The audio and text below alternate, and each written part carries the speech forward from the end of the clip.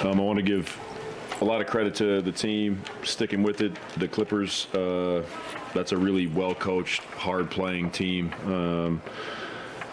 They threw a big punch in the second quarter, and our guys came out of halftime, with the appropriate energy and focus. Did it as a group. I thought, a lot of guys participated tonight. Another night was 6 guys in double-figure scoring. I thought Jared Vanderbilt's energy in the second half, big offensive rebound tip-ins, causing some turnovers.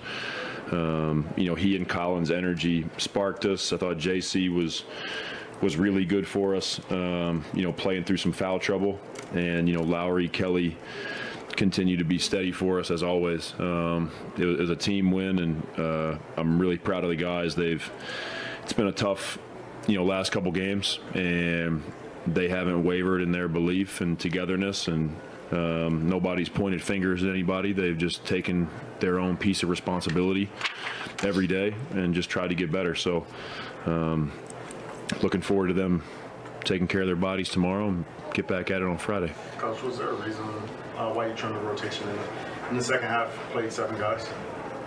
We were trying to win, and I thought those guys had good mojo tonight. It was just a feel thing. Nobody necessarily did anything wrong or terrible. It was just, I thought that group was playing very well. And I thought it was really important that we come out of tonight with a win. Third quarter, Jordan picks up his 4th foul, and Malik came up off the bench. He was going to come in. I think Jordan is the one that told you, I want to stay in. Yeah, those are always moments of conversation between a coach and a player. Generally, they want to stay in. I thought Jordan was in a good flow of the game, and so when I saw he got his foul, my initial reaction was to take him out for a couple of minutes, and he promised me that he was not going to foul again.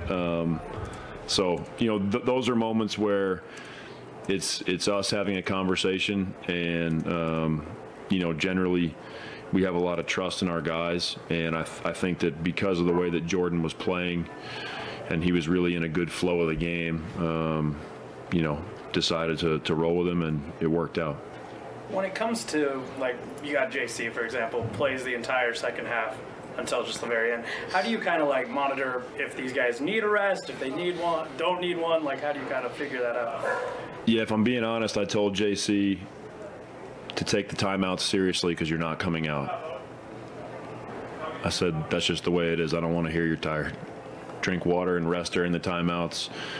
You're in a really good space right now for us, and we need you. There's obviously always moments where we do have to take into account our players' health and well-being, and if they are sort of redlining, I guess as they call it, you do have to get them a sub. But if there's one thing that I know about Jordan in the short time that I've been around him, he's in unbelievable shape. I feel like he's never really tired. And that started in training camp. He came into training camp just sort of shot out of a cannon every day, and never complains about fatigue. So again, those are feel moments. Having conversations with the guys about trying to get him a rest. Lowry looked a little bit tired there, so we tried to get him out for a few minutes. Colin asked for a sub, which was denied. It's just the way it is sometimes.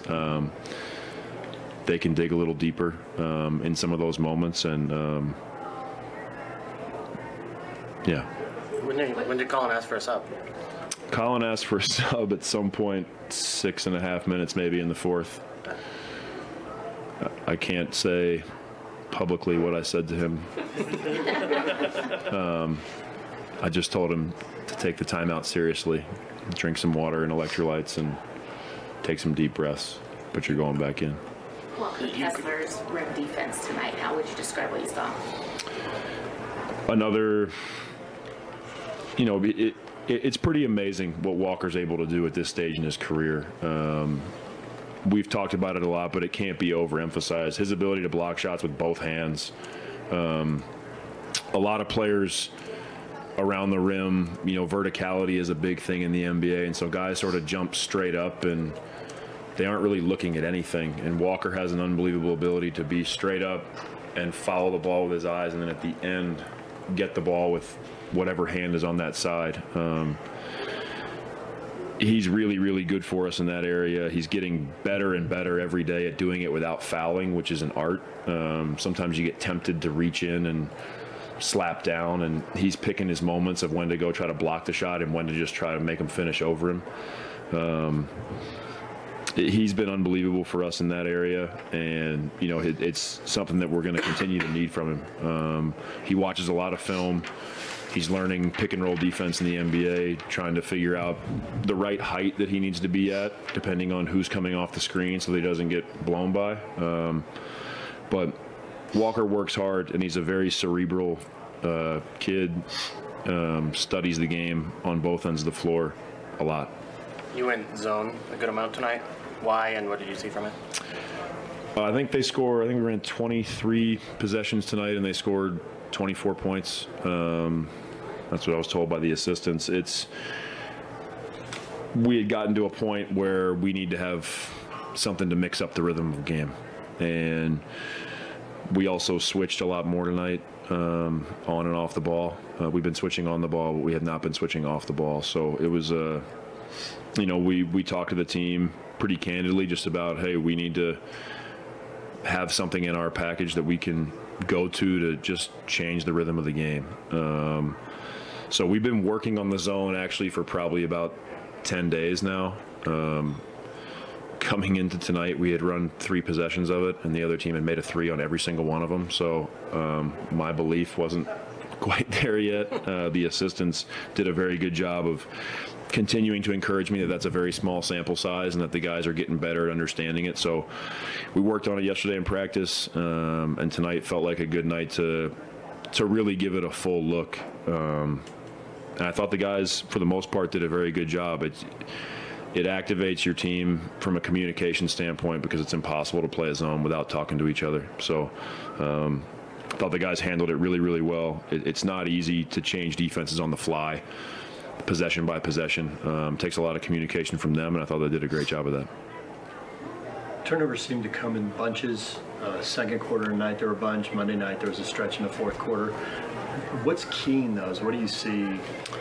Yeah, I think we can get a little sped up at times. We're trying to play fast, and we're trying to move the ball and have multiple people touch it.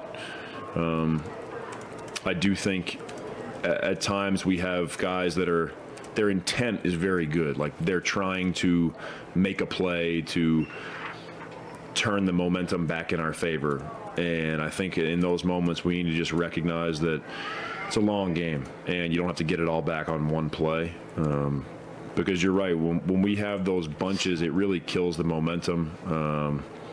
It hurts the crowd. It hurts all of us. We just have to do a better job of understanding in those moments, like, hey, we did not just have a good possession. This next possession, we need to slow down just a little bit, make sure our spacing's good, and really try to execute. So, that happens a little bit when a lot of different people are handling the ball.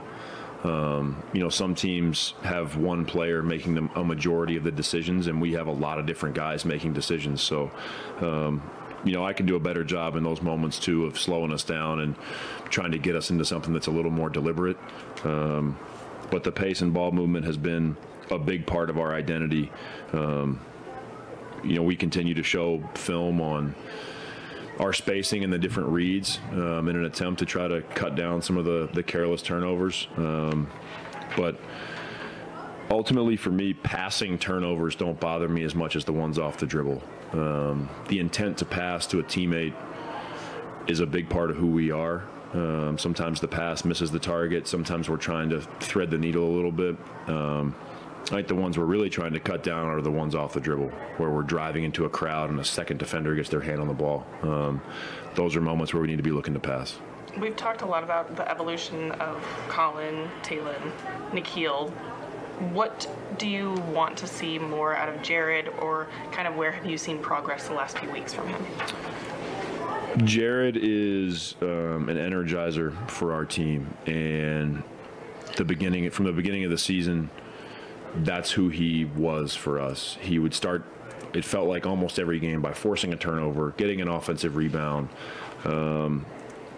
He's somebody that helps us win the possession battle in those plays. And I think, Jared's been working a lot on recognizing the situations where he can be a little bit more solid defensively, because his instinct is to stir it up and to shoot the gap and try to get a steal. And so there's a fine line there. I don't want to strip Jared of his great instincts for the ball.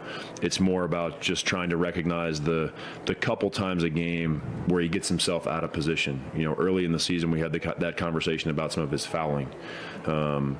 His intent is good and his instincts are good, but sometimes he gets a little bit overzealous in those moments. So, we want Jared to continue to be who he is. He adds a different dynamic to our team in terms of his ability to help us win the possession game. Very good. Thank you. Thank you.